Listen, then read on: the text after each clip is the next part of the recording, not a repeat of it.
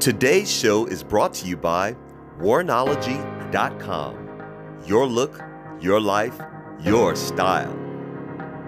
Hey, what's up, guys? It's your boy Jay. Welcome to Jay's World. So let's talk. Boy, oh boy, oh boy. Y'all gonna get enough of letting Kanye West out of the house. Did y'all hear about it?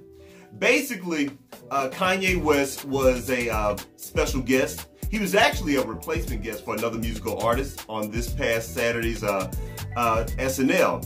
And they did something different with Kanye. They allowed Kanye to do 3 songs. Now, I'm a longtime fan of Saturday Night Live, and this is very rare for them to allow an artist to do 3 songs. Usually it's, I remember way back in the day, in the early days, they would just allow an artist to do, 1 selection, and then they bumped it up to 2. So it's very rare for them to allow an artist to do 3 songs. Well, I guess they decided, well, what the heck, it's Kanye West. So yeah, let's just go ahead and let him do 3 songs. Now, of course, Kanye West, I believe it was on his 3rd selection that he pretty much just showed his ass, and that's just the only way I can put it. Basically, he came out there once again caping for Donald Trump. He had the red hat on, and at the end of the song, he started ranting and going off, basically telling the audience that backstage they were trying to bully him and telling him don't come out there with this red cap on. And then he got out there parading up and down the stage telling them that they're going too hard at Donald Trump and be a free thinker and lead with your heart and not with your mind and make America great again and all this old, just typical Kanye West stuff that he normally does. And of course, the producers of Saturday Night Live, they're going completely crazy, And now, if you guys try to go back and look at it on, like, say, on demand, you won't see it. You can pull it up here on YouTube and watch the actual footage because the producers, they decided to, obviously, not to show that, But basically, he was going off about the liberal media and all of this other stuff, just typical Kanye, That's why I told y'all, you guys before, I think in my other video, I'm so over Kanye, I used to be a longtime fan of Kanye's years ago, but Kanye just makes it hard for you to love him. This brother, you can't. I cannot with Kanye now, these days. This is too much. And I find it so ironic. Kanye claims to be a free thinker, yet you're caping for Donald Trump and the Republican Party. That's not free thinking, my brother. You are actually trolling people and you are caping for Make America Great Again. What's so free about that thinking? That's not free thinking at all. So I don't know, y'all. I'm trying not to make every video about Kanye West, and I promise I won't, guys, but I'm so sick of Kanye West. Who else is sick of Kanye West? And for all of those that are the handful of people that are going out there burning their Nikes because they're so mad at Nike because of Kaepernick, maybe y'all need to set y'all lighters to some Yeezys. How about that? Set those afire. I think you're burning the wrong shoe. Okay. Anyway, enough of Kanye West and his foolishness. I just wanted to come in here and let you guys know that. All right, next I want to talk about Bill Cosby. Now, of course, obviously, we all have heard by now that Bill Cosby has actually been sentenced to prison, and he's serving time. So he is currently serving time as I speak. Y'all, for years, I've always had a love-hate relationship with Bill Cosby. This is way before any of this stuff had happened.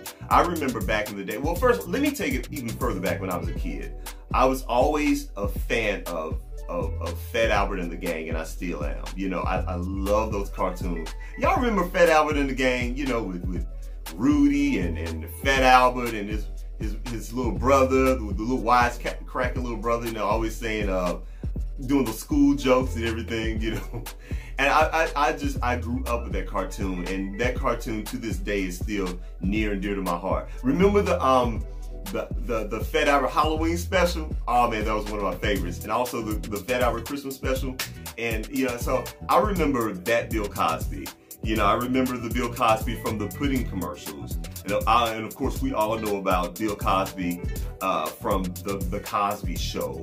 And I mean, the man, I mean, there are just so many faces of Bill Cosby. He's done so much. You know, you have that Bill Cosby, the entertainer. You have Bill Cosby, the philanthropist. You know, how he and his wife have led the way, giving so much money to black colleges. And there are so many African Americans that are professionals right now, literally because of Bill and Camille Cosby, because of all that they've done for the black community and black colleges and the money that they've donated. So you have that Bill Cosby. And then, of course, we have the Bill Cosby that was pretty much the rapist. He was the rapist. He was this serial cheater on his wife. He did drug a lot of those women. Now, were all of those women telling the truth? In my opinion, absolutely not. I know right now we are in the times of Me Too and all of that's, you know, going on, as it should, you know, because I think it's a great thing that victims, male and female, victims of sexual harassment, rape, and etc. are coming forth. I think that's a great thing. But you guys have got to know everybody is not telling the truth. So I think definitely with the whole Me Too movement, you know, it's flawed, you know. It's definitely going to take some work to really weed out the people that are telling the truth and the ones that are just trying to hop on the bandwagon. And, you know, so that's a whole debate into itself, because, you know, some people feel that why are these women 20, 30, 40 years later coming forth right now when they could have said it a long time ago. And there's the other side that goes, well, you know, maybe, you know, it just wasn't the right time for them. Maybe they were afraid. So it's a double-edged sword, guys. You know, it's like, you know, you feel this way, but then you look at the other side. So the whole thing is just a big old mess. So, you know, shout out to those that are coming forth, but then again, those that are lying, you know, shame on you. So I think the whole Me Too movement is something that definitely needs, you know, more investigation. We have to really weed out the kinks in the whole system. But just getting back to Bill Cosby. So, like I said before, there are just many faces of Bill Cosby. And the bottom line is, Bill Cosby, he's doing the time right now. So there's nothing any of us can do about it. However, with that said, I'm definitely keeping my side eye on the American justice system, because now that you have officially arrested and convicted Bill Cosby and he's serving time, just make sure that Harvey Weinstein gets the same treatment. We are definitely keeping our side eye on you. So just know that. All right. So that's pretty much all I have to say about that. Okay. All right. So next, guys, I want to talk about the 20th anniversary of the miseducation of Lauryn Hill. That's right. Can you guys believe that it has been 20 years? 20 years ago that album came out. Oh my God. Well, that is just amazing. And time is just flying by, y'all. I mean, y'all, these years are going like, you know what I mean? It's crazy. Like 20 years ago. Man, when I think of that album, I think of, or that CD or whatever you want to call it, I think of where was I during that time. You know, that album is almost one of those milestone events, if you will. You know, it's like you just want to like, I remember where I was during that time. I remember I used to sing with a gospel group many years ago, and I was ending that whole situation. I was getting into a new relationship, and yeah, so what else was I doing during that time? I was changing. I was also in the midst of a career change that was happening with me. You know, it was just a whole different feel and a whole different time. You know, I love that CD, like many of you all probably feel the same way about the miseducation of Lauryn Hill. Zion is one of my favorite songs. You know, I love that.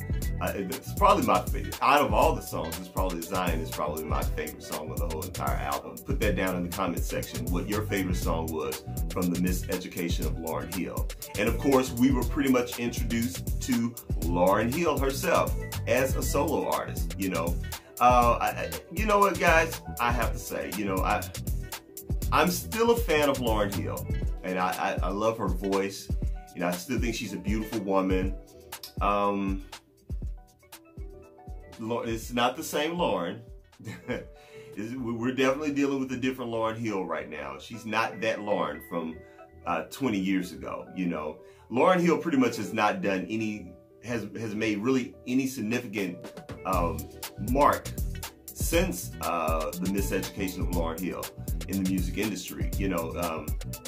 So I mean, there's much to be said about this new Lauryn Hill, you know. As a matter of fact, Lauryn Hill is actually coming here to St. Louis. She'll be here in concert in November, I believe, like November 11th or 15th or something like that. So I will not be attending that concert. I remember a few months ago I made a video about Lauryn Hill, and I remember saying that Lauryn Hill, I feel, is just very disrespectful to her audience. I'm not waiting 3 or 4 hours for Lauryn Hill to come out on stage. I could care less about what her vibe was, and she had to be in touch with her chakra and all of this old nonsense. You do not make your fans wait 4 hours. But for those that want to pay the price and wait on Lauryn Hill for 4 hours, 5 hours, knock yourself out. I'm not trying to tell you what to do. I just know I'm not waiting for Lauryn Hill. I'm not waiting for Lauryn Hill 3 or 4 hours to come out on stage and then scold me. No, that's not happening. You know, I'm sorry for y'all, but Lauryn Hill is disrespectful as hell right now, you know. And speaking of Lauryn Hill being disrespectful, one of my favorite jazz artists, oh gosh, what's his name? My boy, it's gonna come to me. What I'll do as I'm speaking, I will put that down, his name in front of me. Okay, well anyway, this guy, he did an interview about Lauryn Hill about a month ago, and he basically tells his story of how disrespectful Lauryn Hill was to her band members, and how they had she pretty much threatened to fire them, and she would change the song set and just like that, you know, on them, and she had pretty much said that he had to audition for her, even though this guy was pretty much a Grammy winner at this point, had hit songs on the radio and hit CDs, but she still wanted him to audition. And I mean, Lauryn Hill is just a trip. So all I'm saying, y'all, in the spirit of the miseducation of Lauryn Hill, I will just always keep the old Lauryn Hill, the old Lauryn Hill when she used to sing with the Fugees. That Lauryn Hill will stay near and dear to my heart.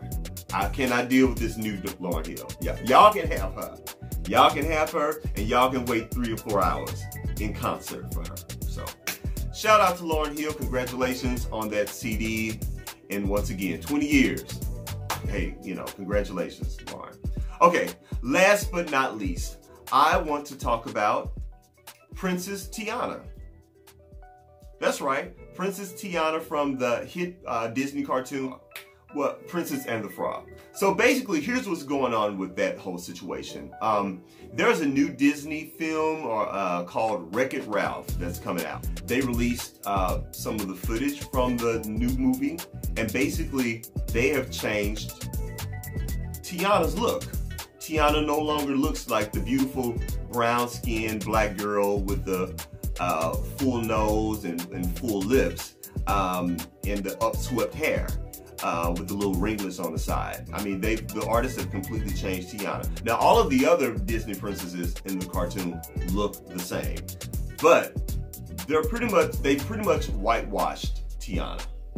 So basically, this new Tiana character, well, she's the same, but the new look of Tiana is a lighter-skinned black girl with the thin nose and small lips. And her hair is even different. Her hair is lightly colored with loose curls, and I mean, basically they pretty much whitewashed her, you know. And the whole colorism thing within our community is just it's a very sensitive subject right now.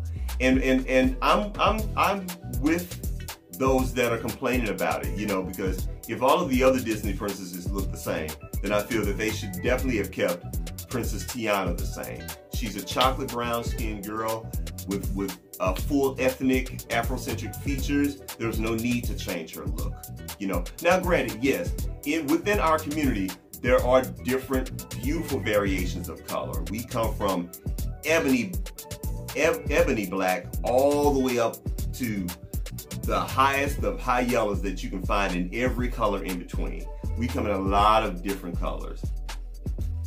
And of course, that's a whole nother video as to why we come into those different colors. But anyway, so I get that, you know, that we do come in different colors. However, if Princess Tiana looked one way, then they should have kept her look the same way, because all the other, like I said before, all the other Disney princesses look the same, so they should have kept Princess Tiana. Well, apparently all of this complaining and everything got to actress Anika Noni Rose. Now, Anika Noni Rose voiced the character of Princess Tiana, and they pretty much based Princess Tiana looks on Anika, you know. So if you do a side-by-side of Anika Noni Rose and the actual cartoon character, you will see that they look alike, because they based her looks on Anika Noni Rose. Well, Anika Noni Rose, she scheduled a private meeting with Disney and expressed her concerns about it, and she got it switched around. So, I mean, it's going to cost the studio more money to redo certain scenes, you know, within the movie, but oh well. Anika Noni Rose actually convinced them and told them that it's not right. You need to change that character back to her original features and the way she always looked. And they listened to Anika, and I'm glad they did that. So shout out to Anika Noni Rose for stepping up and doing the right thing. As an African-American man who loves black women, I can understand how that would be hurtful and disrespectful to sisters of color if you see this character in one way and then all of a sudden now she's whitewashed and she's fair-skinned with a thin nose and everything. So shout out to you, Anika Noni Rose. I think that is a wonderful thing for you to do, and it was very brave of you to do, because after all, this is like Disney, you know, and a lot of people are scared of Disney, but Anika was not. So shout out to Anika, I love you. Anyway, so guys, well, that's it. You guys, please don't forget to rate, comment, and subscribe to this channel. Then y'all holler at your boy down in the comment section. And for those people that see me out in public and say, "Ooh, I watched your video, but I didn't want to say anything," okay, fine. If you don't want to say anything in the comment section, that's cool. But can you at least hit the like button, give me a thumbs up, okay? Just let me know. If you love me and you know me, let me know that you care about me by hitting the thumbs up button, okay? I need that, okay? And don't forget to hit that bell down in the corner so you can be down with the notification squad and you can stay current with all of my latest videos. All right, guys, that's it. That's all I got. I will holler at you later. Peace.